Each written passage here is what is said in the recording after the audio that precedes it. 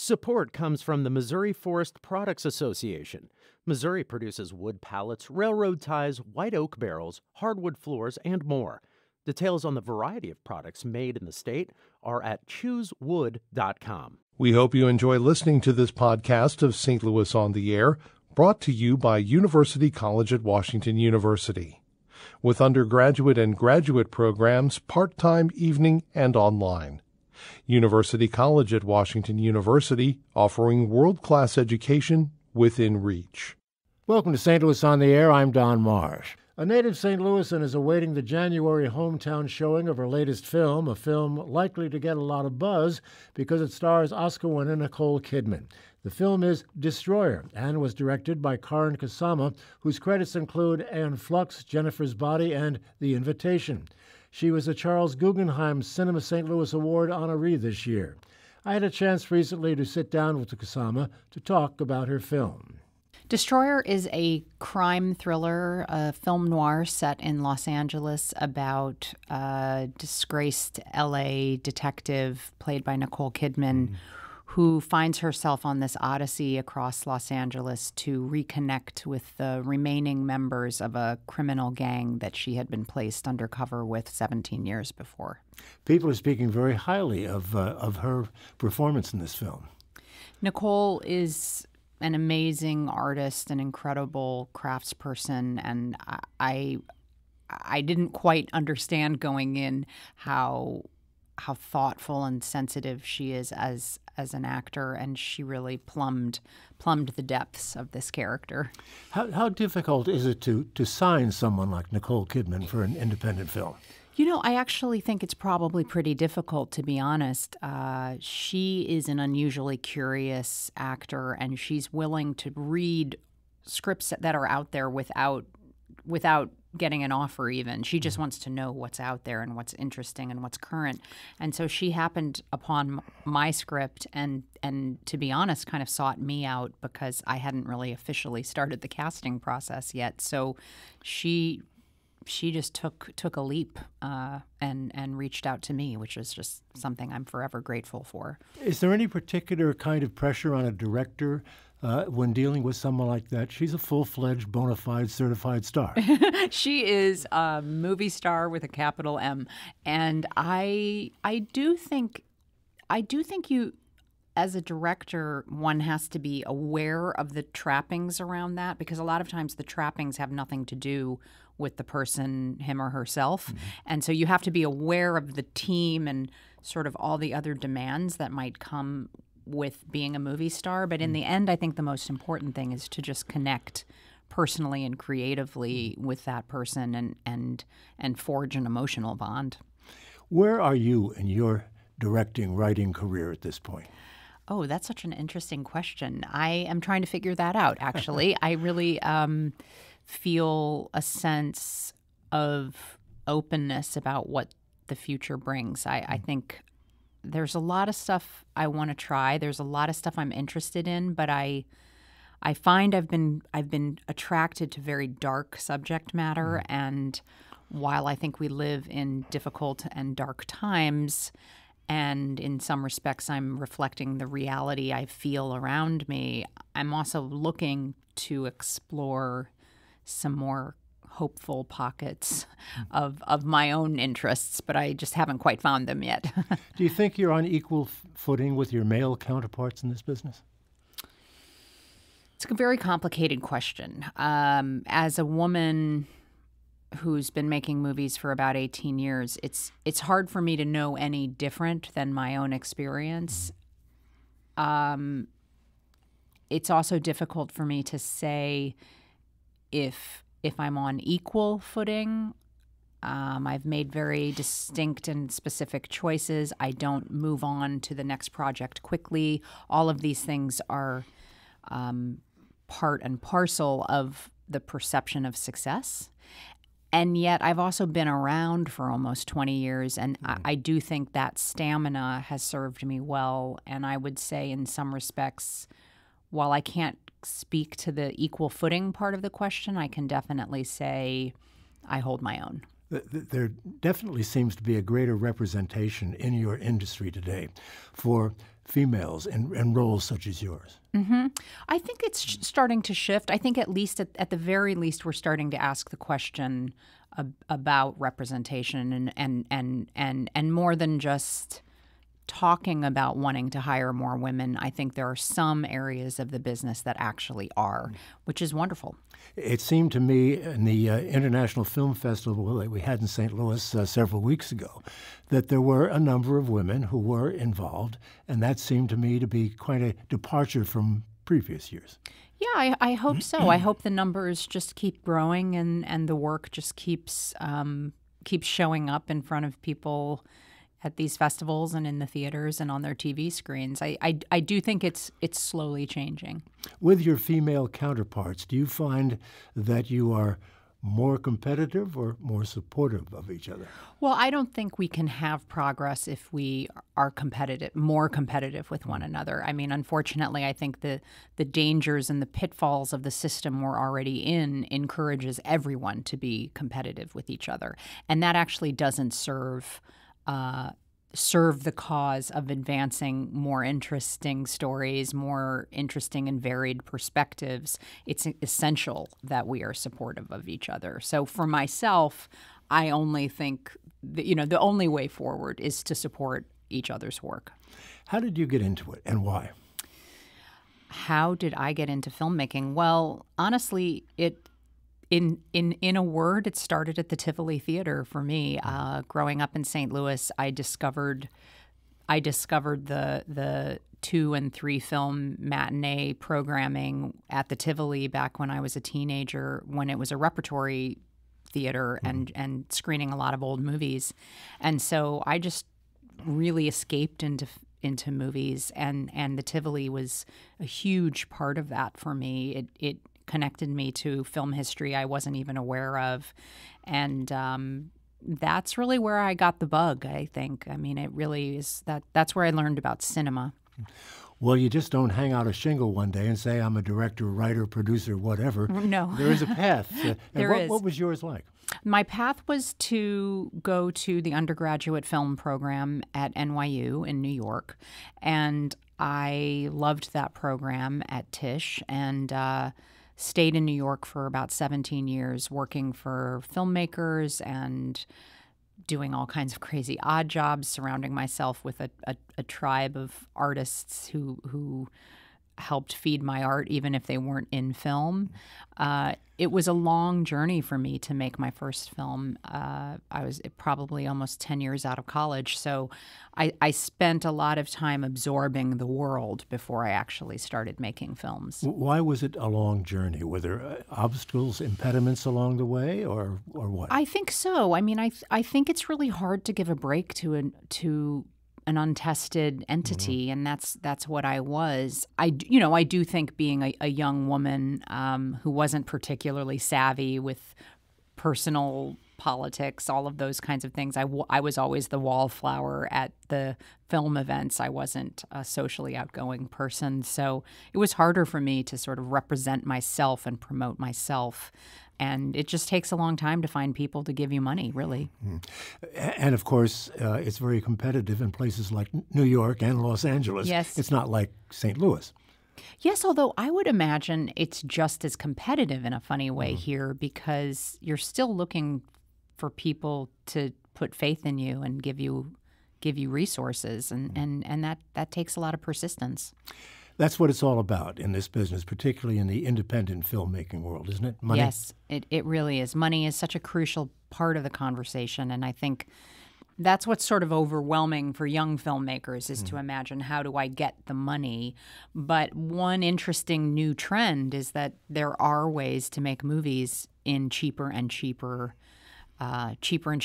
models. And so it seems more possible, actually, that with a good microphone and a couple of interesting lenses applied to an iPhone, you can actually tell a story in a pretty creative, resourceful way, and for a low number. But there is still a number. Yes. How do you go about soliciting money? I mean, I mean, I'm lucky in that now I've been around long enough that I can go to studios and I can go to those sort of larger independent financing entities and talk about my projects. I have enough of a track record to do that. But at the beginning, I think you're pounding the pavement and you're calling and making sure people got your script, and you're calling again to see if anyone's read it, and you're really just trying to stay on top of it and stay kind of like the gnat in everybody's ear that won't go away until somebody pays some attention to you. It reminds me a little bit of what politicians have to do. I mean, they have to be on the phone all the time. It's really interesting that you say that, because I have been noticing how much politics and the entertainment business are aligned, in that it's so much about this dance of, I don't want to say self-promotion, but the promotion of an idea, the promotion of a project, the promotion of the themes and framing around your work. That is actually very much a part of a filmmaker's life. And obviously, it's a huge part of how politicians have to frame themselves. When you talk about going to someone seeking some sort of financial assistance and you bring a script, what else do you have to bring with you? Do you have to say, I've got this idea and I'm pretty sure that I can get Nicole Kidman to do it? It's funny. I'm really more aligned with, I do talk about casting in these meetings, and I talk about, here's who I'm interested in. Let's see if we can get to them. It always helps to go to the people you might already know or have a connection to. But I also prepare a really extensive lookbook. And so I put together essentially a kind of snapshot picture of what the movie might look like and feel like, with images and words and actors' faces, just to give people a sense of, here's the kind of movie I want to make. How much are entities such as Netflix, Hulu, and Prime doing to the feature film industry? I think it's such a good question. We're still trying to answer it. It's a seismic shift, one could argue, for the theatrical film end of the business. But at the same time, I think this is a shift we've seen coming for a little while, and it just reminds all of us who want to see movies in theaters and have our movies seen in movie theaters the old-fashioned way. It's just a reminder of how difficult it is to actually do it, and it takes a lot of work to get people into the theaters.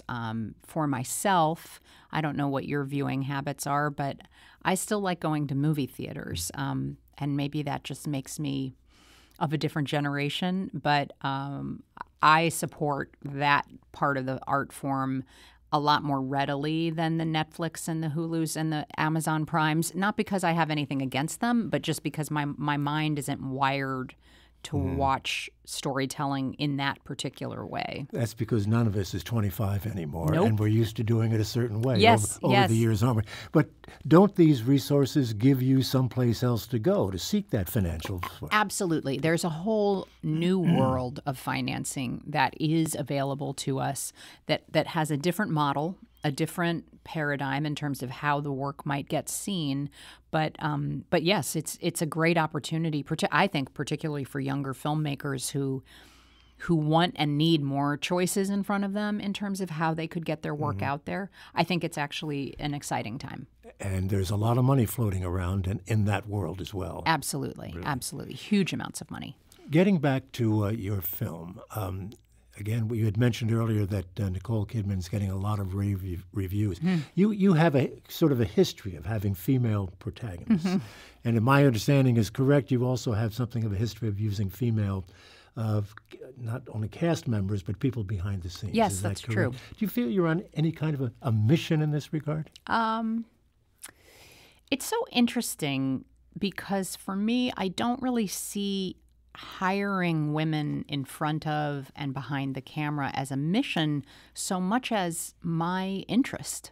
I'm just interested in seeing interesting women on screen, and I'm really interested with working with all the talented craftspeople who also happen to be female that I can. So it for me, I see it as less political and more personal for me.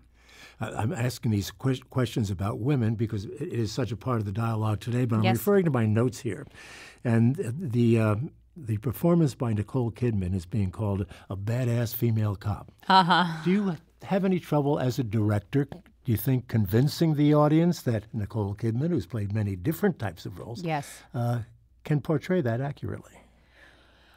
You know, I think what's interesting about that question is that, yes, the surface of that character is a badass cop, and there are so many complexities and nuances and layers to that character that's just the first layer. And that's why I think she's doing something so exciting is she nails the cop part of it, and then there's something even richer and more interesting underneath all of it. But it's the director who has to reveal those layers and peel the layers back. That is true. How do you do that? It's a balancing act between watching and listening and empathizing with the actor in front of you and what he or she is doing, and then knowing when to try and step in and ask for another perspective, another way of looking at the scene or at the story or at the character's needs in that moment, and just steering the actor toward trying something else. The film is out late in the year. What part of your strategy, if it is your strategy, is the timing? I'm aware of the fact that a lot of films come out late in the year because they want to attract Oscar attention. Right. It's an interesting balance yet again for us to strike, because Nicole Kidman is in fact doing something extraordinary in the film. I mean, we haven't seen her do this before, and I don't think we've seen many actors, male or female, do what she's doing in this role. Personally, that is just my bias. And so, of course, I want her to get the attention she deserves. And I think the film has a beautiful original screenplay written by Phil Hay and Matt Manfredi, who I've worked with. Your husband. Phil Hay is my husband. Matt Manfredi is his long-term partner as a screenwriter. And so there's a lot of attention I want the film to get, because I think that it is within its cop genre context, it's actually an incredibly sophisticated and I hope emotionally resonant movie. So yes, I wanted to get that kind of attention, but I also recognize that there's something sort of crazy about horse races and crazy about putting your movie in that category. It's a lot of pressure. It doesn't necessarily I don't necessarily know if I can always sort of embrace this part of the process. It's been a little bit tough. What would it mean to you, though, if she were nominated or even won an Oscar for this role? I mean, this is the thing. I think for little films like mine, because my movie is still a low-budget feature, for Nicole Kidman to get an Oscar nomination is a huge, huge coup for the film. And she deserves it, in my opinion. She should get that attention. But it brings a lot more attention to the film that wouldn't ordinarily be paid to it. Time is winding down for us, but I do want to ask about the relationship between the director in a film like this and a screenwriter who also happens to be your husband. Yeah. What sort of pressure does that bring to bear on the process? You know, it's I don't actually look at it as pressure. It's sort of shelter from the storm, to be honest. Matt and Phil have worked together for years and years. Phil and I are married. We have a child together, and it creates a sense of a family and a family unit making movies together. And that's actually a really, for me, it feels lively and open and trusting and safe to be working in this way, where you can really speak openly about the creative work you're doing, and have disagreements and have moments where you push each other harder. It's wonderful. We can't deny that moments like that do occur in the best of families. Yes, exactly. Well, we're all looking forward to seeing Destroyer. It's about to open, and best of luck to you and the film, and to Nicole Kidman, who maybe has a chance this year. Thank you so much. I so appreciate being here. That's filmmaker Karyn Kusama. The native St. Louis filmmaker's latest effort is Destroyer, starring Nicole Kidman. It opens in St. Louis in January. Support comes from the Missouri Forest Products Association, committed to conservation and careful management of the state's forests to make them more resilient and better habitats for wildlife. ChooseWood.com.